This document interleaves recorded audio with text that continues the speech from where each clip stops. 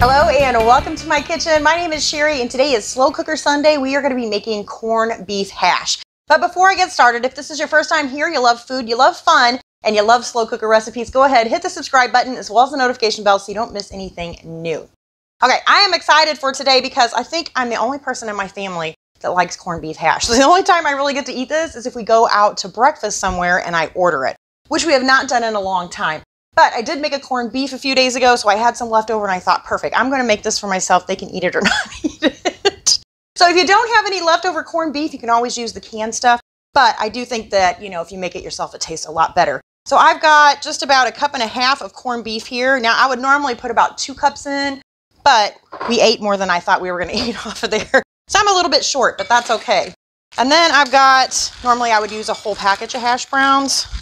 I don't think my bowl's big enough here. But I use some of those too. So it's actually probably good because I don't have that much corned beef in here. The rest of the stuff is going to be what I always use. I've got an onion that I've chopped.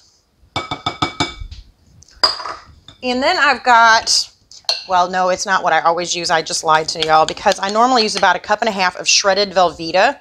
And I was running short on, I think I was running short on everything today now I'm thinking about it. I was running short on that too, so I used a little bit of cream cheese, a little bit of velveeta, and a little bit of American cheese is what I did. Okay, so then we're just going to stir this together. And again, I don't think I have got a big enough pot to do this in. So let's push this over here. Go ahead and grab my slow cooker, and we'll just mix it right in the thing. I was thinking I might want to photograph it in here, so I was trying to keep the sides clean. That's why I was trying to do it in this bowl. But like I said, not quite big enough. Move everything in here. There we go. Okay, a few more things we're going to add. One is a can of cream of celery soup. We're also going to add just a couple of teaspoons of celery seed. I can't remember if it was celery seed or celery salt. So a couple of teaspoons of that.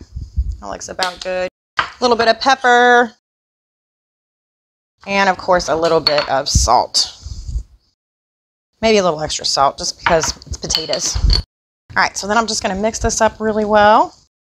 And you know what else I think I normally add to this is a little bit of evaporated milk. And the reason we do evaporated milk in like slow cooker recipes is because we don't want it to curdle. And I probably have some downstairs, but we're just going to toss in maybe 1/4 cup to 1/2 cup of milk. Of regular milk and hope for the best. Man, I'm slinging it everywhere. There we go. I just don't want this to be too dry.